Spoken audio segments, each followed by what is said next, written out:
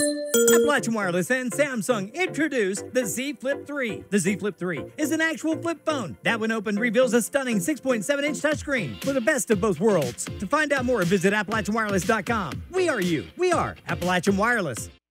After months of investigation, Pikeville Police officers held a drug roundup Wednesday in hopes of getting criminals off the street. Mountaintop News was there. Well, it feels real good, and these officers they really take pride in this. You're getting drug traffickers off the street. With 10 sealed indictments, Pikeville Police executed a drug roundup Wednesday morning.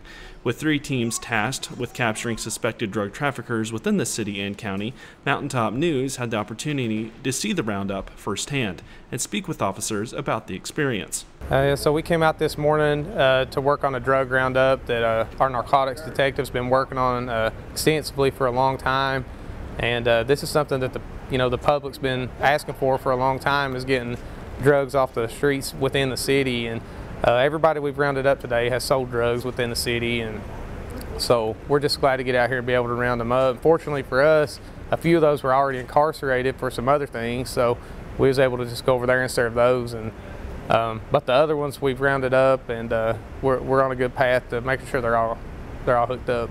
During the roundup, police incarcerated 9 out of the 10 individuals on a list of charges ranging from possession to assault on a police officer. So we have various charges today, including assault third on a police officer, fleeing invading on foot, trying to get away from officers, possession, including the warrants, possession of drug paraphernalia. So those, and there will probably be more charges pending from this.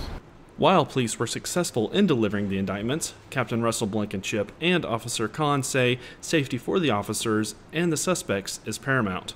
Yeah, during the investigation, we will actually go to each location that we will be going to, and we will make sure we have every picture we can of the location. We can make sure everyone's safe when we go there, and try to cross our T's and dot our I's before we go. We make sure we watch each other's back. We watch the area. We see if there's anybody else in the house. We clear the apartments or the houses.